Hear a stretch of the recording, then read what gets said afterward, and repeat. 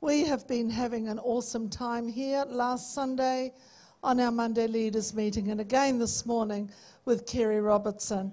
And there were some miracles happening here this morning. There were some people healed, released from pain. Oh, yes, come on, that was awesome, yes. That was absolutely incredible just to watch it all happening, and thank you so much.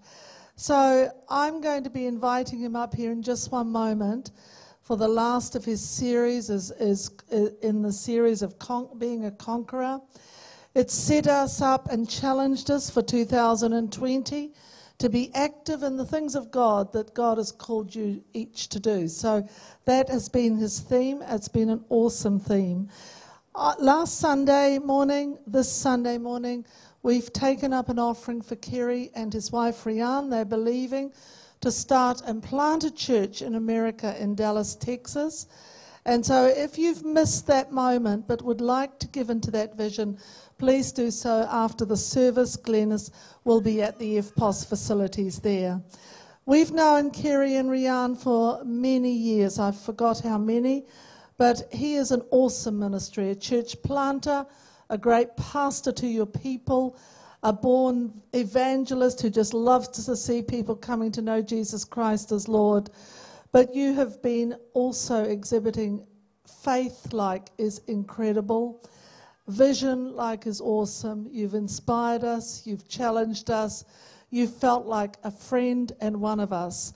But in the place of Brent here tonight, I would like to welcome you for the final time here to bring what God has put on your heart this very morning for us here at Encounter. Let's stand and welcome him. Thank you, church. So good. So good. Come on, can we put our hands together for Jesus in the place? So good, so good.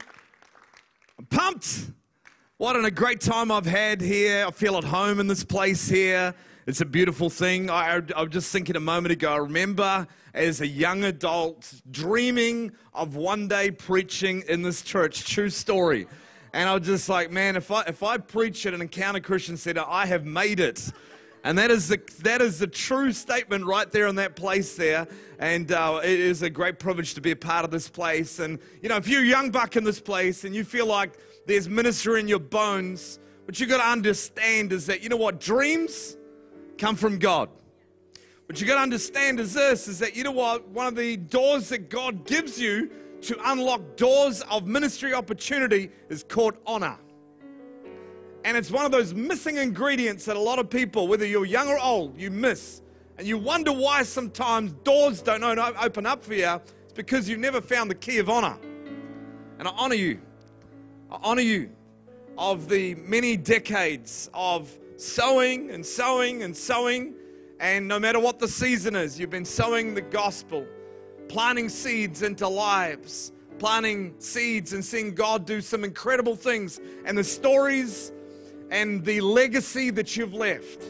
And what a great legacy it is that not only have you sent people all over this nation, people all around the globe, you've sent your pastor and allowed your pastor to go to other nations at the some tough seasons of this church, but you've sent your pastor. And you know what? There are lives out there. I'm telling you, there's going to be a season when you walk into heaven, and in that season of heaven where you get to have 100-year conversations, you'll meet people that say, thank you for releasing your pastor to come to our nation to preach the gospel. I'm not saved, so I would never got saved unless you'd released your pastor. I believe there's going to be those sorts of conversations. But I honor you. Thank you, and understand that behind every incredible man is an amazing woman that has made that happen. I think it would be honorable for us to put our hands together and thank Patricia. We probably often thank the man, and we do that. But last week, what a beautiful thing was to pray, to lay hands, and believe God for our pastors in Jesus' name. And so can I just encourage you, honor, just keep doing that in that space there. It's a beautiful thing. Well, I had plans. But you know what? Sometimes God goes, you know what? They're your plans, not my plans. And that was one of those things. I came into this I guess, weekend with plans of what I felt like God would do today. And you know what? We had an incredible morning this morning, and God moved incredibly powerful in that space. It was a beautiful time that we had. I loved it, but I had plans for tonight. But during the worship, what happened was I felt like God goes, well, that's nice that you have plans, but this is where I want you to go tonight. And what happened is that I saw in a moment where Abram, this is during the worship this morning, Abram in his tent, and while he was in his tent, I saw him get out of his tent and look up to the stars. And I felt like the Lord say, there are some that have walked into a season or been walking in a season of disappointment, setbacks, hurt, betrayal, and failure. And you've retreated to your tent in depression and anxiety. And all you can see is the insignificance of what's in front of you. But tonight I'm calling you out of your tent to stand and look up at the stars, the promises that I have for your life. I believe that God wants to minister to you tonight. He wants you to come out of your tent. He wants you to come out of your depression. He wants you to come out of your anxiety. He wants you to come out of what you're seeing in front of you. And all you can see is insignificance. All you can see is survival. You can't see the promises of what God has got for you. And He's saying, it's time to come out of your tent. And that's what God's going to do tonight. God's going to bring you out. And you might say, well, I'm out of my tent. Well, you know what? He's going to bring you into a bigger place over the coming minutes. So, Father, right now, we invite you. Holy Spirit, we invite you to walk down every aisle, through every seat row. Would you touch lives? Father, I pray and believe, Father, there are people, oh God, that have, Father, retreated to their tents. In fact, God, they've not just zipped the tent up, Lord God, they've put locks, they've put padlocks. Now, Father, they found themselves in a place of survival. They found themselves in a place, Lord God, where this is safety for them, Lord God. But Father, I declare in the name of Jesus, every lock, every chain even of the enemy, Lord God, that's come around that tent, Lord God, would be broken.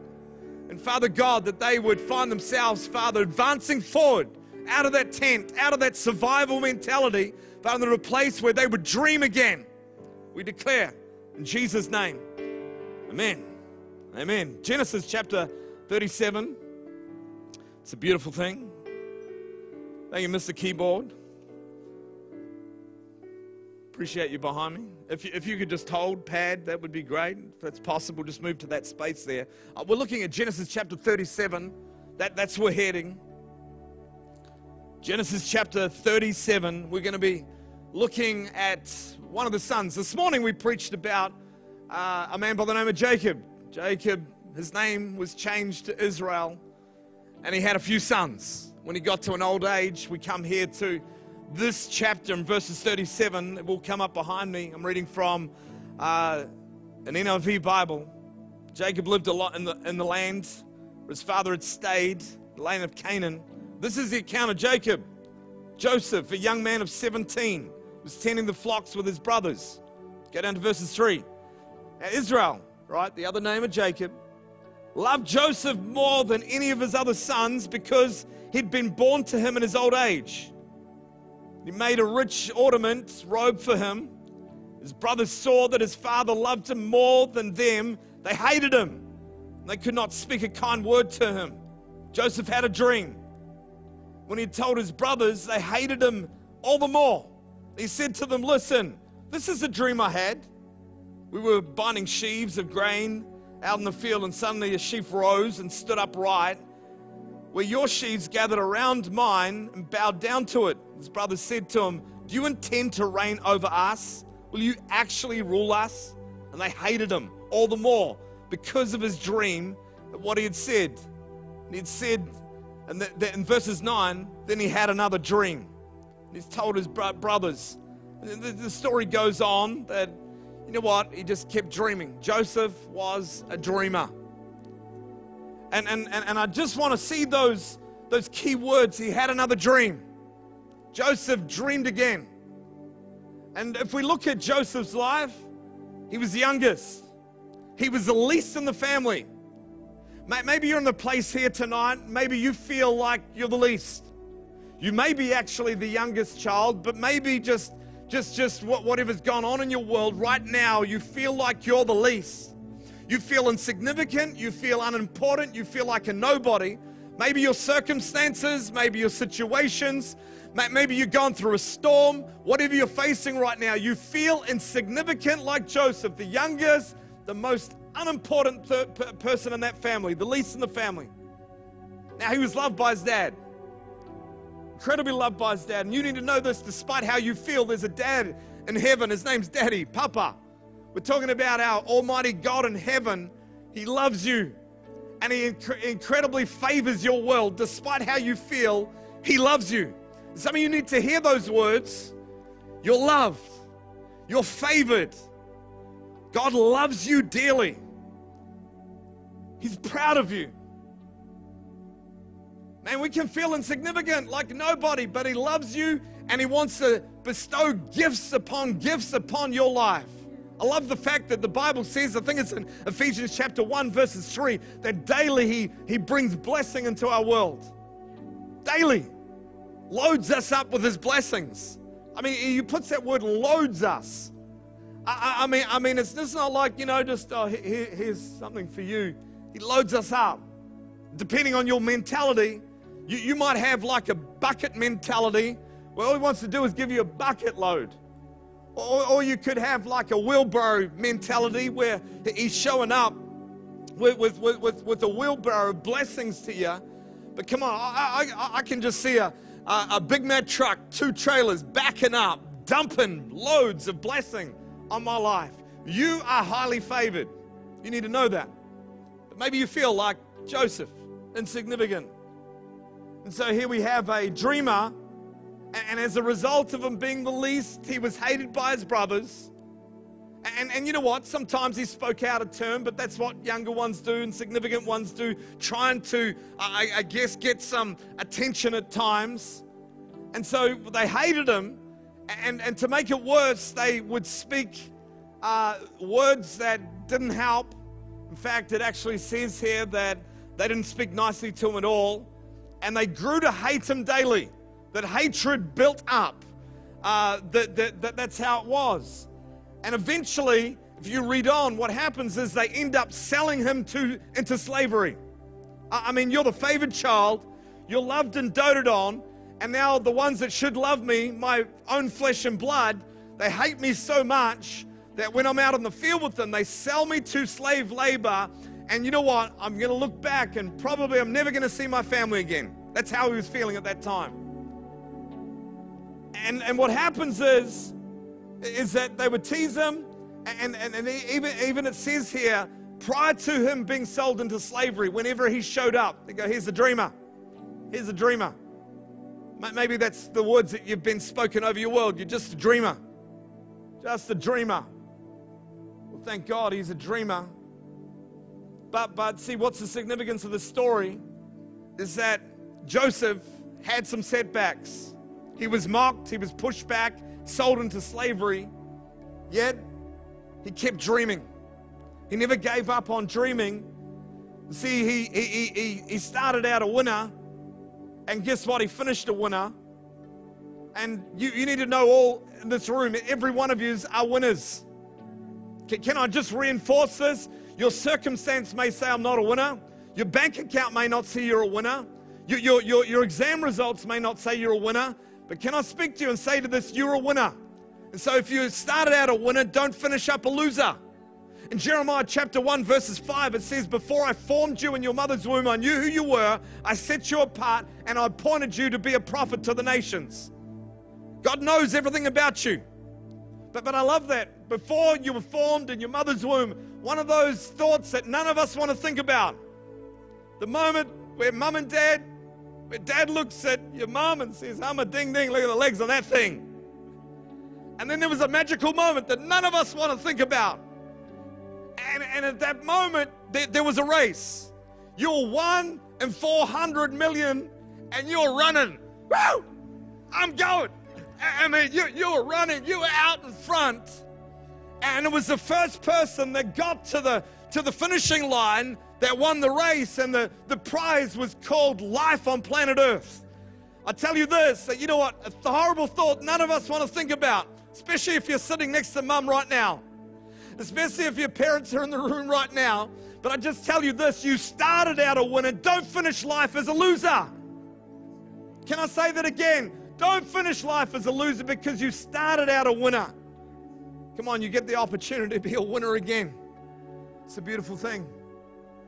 So the thing is this, is that, you know what, I found in life that, you know what, life has its way of beating out the dreams. Moments where, you know what, as kids we used to dream. It wasn't hard for us to dream. We'd just watch a movie about Karate Kid, and I was going to be the next Karate Kid. The next movie, fireman, guess what? I want to be a fire truck. You hearing what I'm saying? I know you girls, you know, you watch your princess. You want to be a princess. You dream. It's not hard for you to dream. You know what? You watch Commando. You want to be a commando. You wanted to be the hero. That's just how it is. You didn't have a problem with dreaming. But what happens as we get older, now the world says, well, you walked into reality. No. You let the world beat the dream out of you. But I love this. Despite what he went through, he dreamed again. And I'm here to say this, despite what you've been through, despite the battles, despite the fights, despite the storms, despite the intimidating giants that are trying to pull you down, dream again. Can I say it again? Dream again. Dream again. Look at the person next to you, say, dream again. Dream again. Dream again. Dreams are the language of God. Dreams are the language of God. People say to me all the time, I don't think God speaks to me. Well, can I ask you a question? Do you have dreams? It's the language of God. God's speaking to you. And so the thing is this, is that I'm here to say, you know what? Dream again. Dream again. I'm too old. Dream again. Oh, but you don't know what I've been through. Dream again. But I've been in some battles. Dream again. Dream again. Well, you don't know what I've been through. Man, I've been sick. Dream again. Well, the doctor said I would die. Dream again. I got some financial issues. Dream again. There's debt that's piling up, that they're coming, they're knocking on the door, they're saying I'm going to go bankrupt. Dream again. Dream again. Dream again. I was on a flight, and I flew from Chicago to somewhere in Germany, and then from Germany to Kolkata. And it was the first time and the only time I've ever been to India. And I was doing a tour with Compassion, the child sponsorship people. This is a season. Compassion no longer India because of law changes, but we were flying into Kolkata. And I remember on the flight, just in that quiet moment, because it was dark and everyone was trying to sleep, but you know, I'm in another time zone. So I remember in a quiet moment, I said, God, would you show me what true poverty is? Because you know, they're all about dealing with the poverty. So I was like, God, can you just show me on this trip? It's going to be there for a week. They're going to give us a tour. We're going to do a number of different projects that they were dealing with and be inspired by what they did. And what happened was I landed Kolkata, and we set up, went to the hotel and got some sleep. Next day we did a tour, and then we went back to the hotel. Got into bed tired. I'm ready to sleep. So I fall asleep very quickly. And I remember getting woken up, and it was 2 o'clock on the dot. Because I rolled over, and there's the clock right there. For half an hour, I was awake. The last time I looked at the clock was 2:30. But for half an hour, I felt like the greatest loser on the planet. And I looked at all the failures of my life. And I looked at all the things that I'd tried to achieve and failed in. I looked at my life and just go, you know what have I done? What a waste of time. I went back to my childhood where I was raised in South Auckland. Moments I got filled with the Holy Ghost here in Auckland City. The times that I was a youth pastor on the North Shore of Auckland, and I looked at all the things that I did, and I said, what an utter failure you are. Hopeless. And it was half an hour of me beating myself up. It was like every devil in hell that was on holiday came to visit me that night. And I felt worthless. I felt like there was no future before me. I even felt a failure as a husband, felt failure as a father. And I'm sitting in that moment. I fall asleep. And I wake up in the morning. Now, I just want to say this, is that in that half an hour between 2 and 2:30, every bit of hope, every bit of promise that I had departed my body, right? But as soon as I woke up in the morning, I had hope back. I was excited about my future. I was excited about a new day. I just thought maybe it was, I don't know, maybe it was the curry I had yesterday. I don't know what it was. Change in diet. Maybe it's the water. Maybe I just took a drink of something I shouldn't have drunk or something like that. I carried on with my day. Later that afternoon, we went into one of the slum places where Compassion was, and we were to visit some of these Compassion kids. And I remember walking into one of the places that there was a family of 4, mum and dad, 2 teenagers. They had a teenage boy, teenage girl, and I think it was the boy that was being sponsored through this, and they wanted to show us the house. We're talking a 3-meter house. 3-meter house, right? 3 meters by 3 meters, all it was. Just a tight space. They had a bed in that place. Mum and daughter would sleep in the bed, and dad and son on the floor, right? How come they didn't have any more kids? Figure that one out, right? But that's all they had. It was just this tiny space there. There was no kitchen. There was no, I'm talking poverty.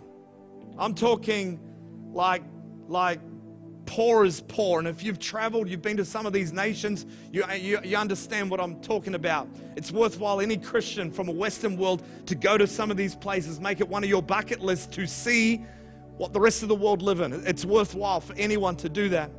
What happened is that in this place of looking at this, at the end of us looking at that, I remember looking in the eyes of mum and dad, and I asked these questions. I said, what are the dreams that you have for your kids?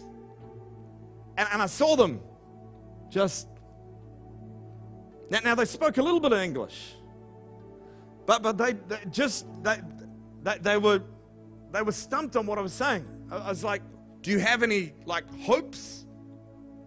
What do you dream for your kids? Like I'm seeing the poverty of what they're in. Like here in this part of the planet, you dream of great things for your kids. Your kids one day, you know what? Getting married, having some kids, being successful. Whatever field they're in, whether it's in business, but they're going to do well. We dream in this part of the world. I'm asking these questions, and I'm thinking to myself, maybe it's a translation issue. So I called the translator over and I said, can you ask them this question? Can you ask them, what dreams do you have for your kids? And at that moment, what happens is that they're kind of a little bit, they stop and stump. And I said, can you, do they not understand? Is it another, I don't know, dialect? What is going on? And he said, no, what you are going to understand is this. Is that entire life they've lived in survival. They cannot see beyond today.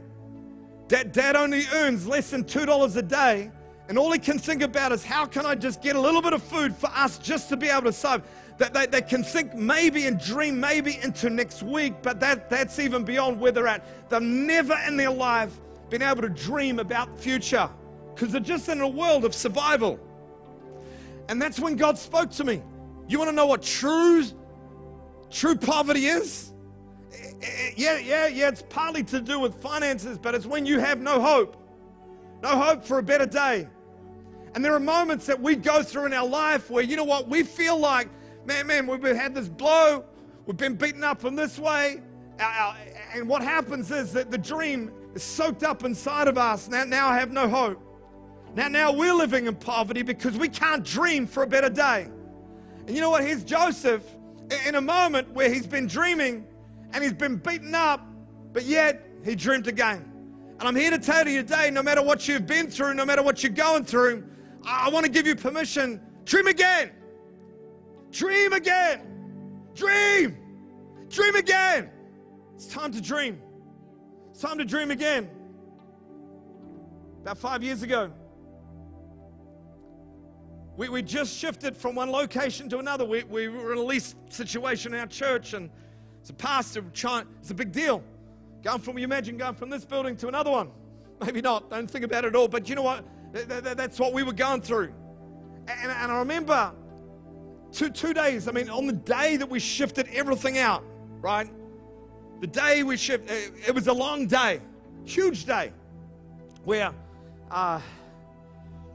from 9 in the morning to 11 o'clock at night, back and forth, load after load, trying to get everything out of this building to one way down the road, and we're trying to reset that place at the same time. We're trying to clean the building up there. We're trying to get that place built over there. We got works going on in both places. I'm trying to manage this, manage that. Then I'm also trying to carry the financial load of everything going on that place. And I just that day received an email from the landlord of the place we're exiting about bills that they hadn't given us, and we forgot to charge you this. And so, man, I was doing the calculation, and what it was going to come to was about $15,000. I needed that $15,000 for works over here. He wants it over here, and I'm thinking to myself, how the heck am I going to? I'm so tired.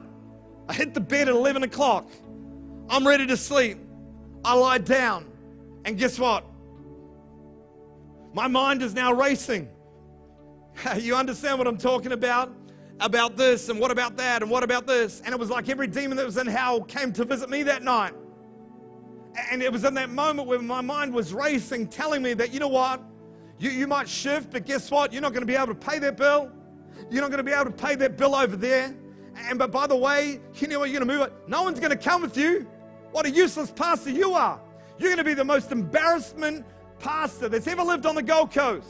Man, the devils turned up, I'm telling you, all night long. And I tell you, it wasn't a night where they whispered to me. No, they were shouting at me. You're hopeless. You're going to amount to nothing. You're going to be the embarrassment. Guess what? You're going to go, the church is going to go bankrupt. Then you're going to go bankrupt. Then your wife's going to leave you. You're going to have fights. And guess what? You're going to grow up. Your kids are going to hate you. And you're going to be an old, grumpy man, lonely for the rest of your life. Now, we may laugh at that.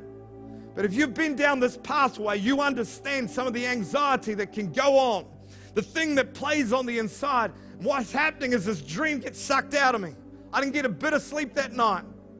And, I lied, because at 5:30 I did fall asleep. I had half an hour sleep. And when I woke up at 6 o'clock, I rolled over to my wife and I said, call the board, tell them I'm done. I'm done. I'm done with this thing. Man, I was freaking out.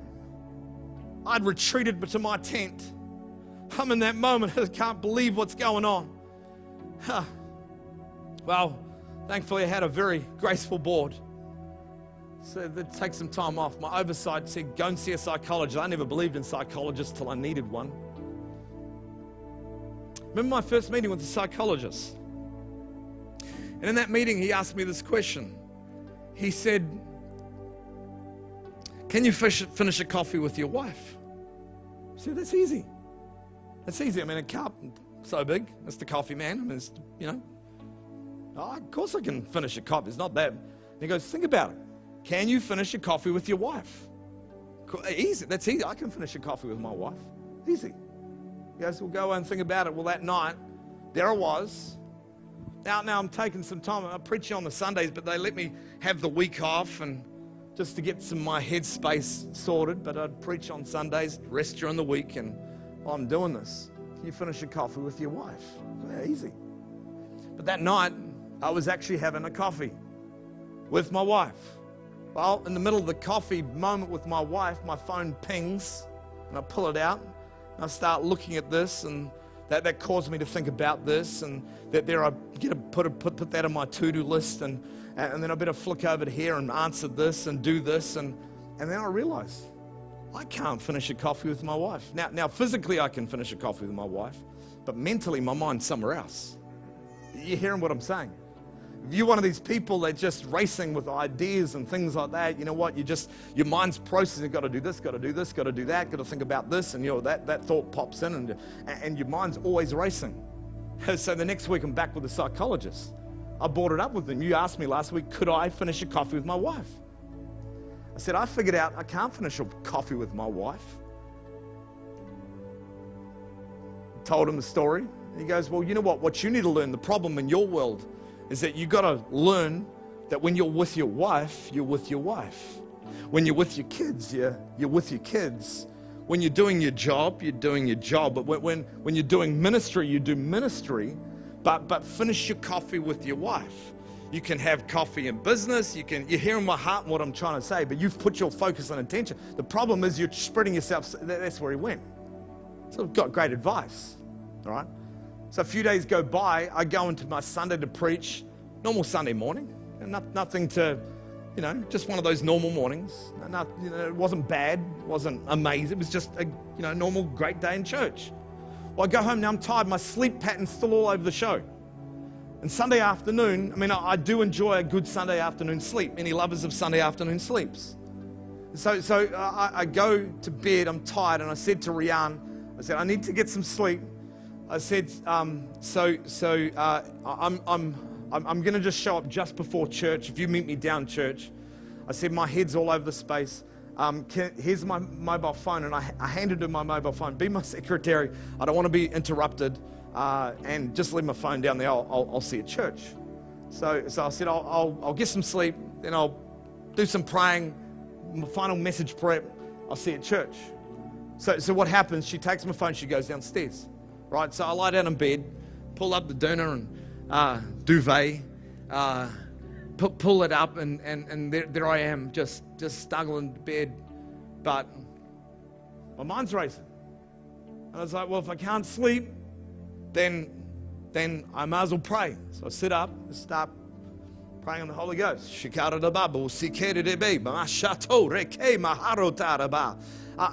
just praying the Holy Ghost, and as I'm praying on the Holy Ghost, thought drops in my mind about something I needed to do that I forgot to tell my PA to organize. So I got to sort that out, right? And so I go, just lean over to grab a hold of my phone so I can send her a text message, and I'm like, where's my phone? And I was like, where's my phone? I'd forgotten. I don't know how long it had been at that point, but where's my phone? And then I realized my wife took it downstairs. I told her, be my secretary. And then heard the word of the Lord. You can't even finish coffee with me. It wasn't that I wasn't praying. It wasn't that I wasn't reading my word. But I was allowing other things to bring distraction in my world, spreading myself thin across the place. And I say all this because tonight, I want us to finish a coffee with Jesus. I want us to spend some time with Jesus and not allow the distractions of what's going on in our world to invade Him from bringing a dream back again. Because whatever you've been going through, whatever fights, whatever storms, whatever you're facing, has robbed you of every dream. And see, when the dream comes out of your heart, what happens is you stop believing. Now I step into a place where I'm just living in survival. You're now in that tent. God was saying to you tonight, I want you to get out of your survival zone, get out of the tent. I want you to stand on the mountaintop. I want you to look up. I want you to count the stars. Because every one of those stars is a promise of what I've called to you into. And I want to say this, is that, you know what? I'm calling you out tonight to dream again. I'm calling you out to stand on the mountaintop. See the promises that I have for you. The life you're living now is far lower than the life that I've created for you, called you into. I'm calling you out of your tent into a beautiful day. Dream again. I give you permission. Dream again. It says in Joel 28, and repeated in Acts 2:17, it says, in the last days, God will pour out His Spirit upon all flesh. Your sons and daughters will prophesy. Old men will dream dreams. Young men will have visions. I'm here to tell you, dream again. Dream again. At 19, I got filled with the Holy Ghost. I'd been raised under the poverty line in South Auckland. And I tell you, the first thing that I noticed happen is my dream machine turned on the inside of me. And I started dreaming about what God would do in and through my life. Guess what? I was the main actor in the middle of that movie. It wasn't in low definition. It was high definition. I'm talking 4K. There I was in that place, and I saw God do incredible things in and through my life. I dreamed because I'd been filled with the Holy Ghost. And I'm telling you this, that you know what? When we get under, as Brent used to say many years ago, get under the spout where the Holy Ghost comes out. I don't know if you remember that. Remember the one that used to say, Holy Ghost, you're the most, I want to eat you on my toast. Do you remember that one? I remember that one. I just want to say this. Whatever you're going through, tonight, let's get under that spell. Let's believe for the outpouring of God to hit us again, for us to dream again. But I've been beaten up by the devil. Dream again. You don't understand how poor I am. Dream again. Pastor, my wife left me. Dream again. My kids hate me. Dream again. I'm depressed. Dream again. I'm anxious. Dream again. Dream again. It's time to dream again. Time to dream again. Time to dream again. Time to dream again. Dream again. Dream again. Come. Dream again.